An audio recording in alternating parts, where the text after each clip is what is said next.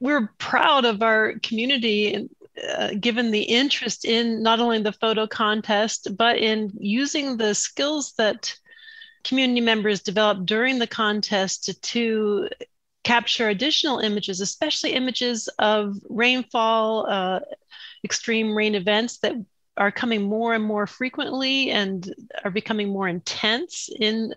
Kentucky.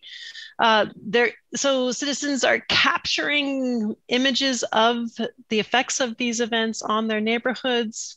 using the photo skills they've developed and preparing to upload them to IC Change